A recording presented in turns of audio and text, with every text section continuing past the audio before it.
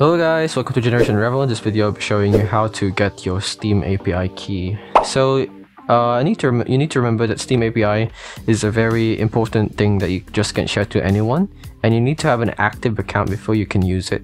So you can just need to open up your Steam application and copy a link that I will put down on the description.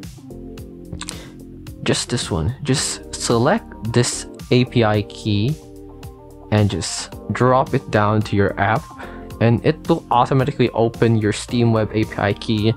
This will also have the option to revoke it. But yeah, these keys can help someone tap into your Steamworks easily just with this key. Just leaking it randomly could be very bad for you, and you could get punished by Steam for doing so. So be careful with it, but that is how you get access to your Steam Web API key. It's pretty simple. You just need to click on the link below and make sure your account is logged on, because it wouldn't show up. Make sure your account is also active, and make sure to be safe. I hope that you liked this video. Thanks for watching. Like, comment, and subscribe if you did. This is Generation Rebels saying bye bye.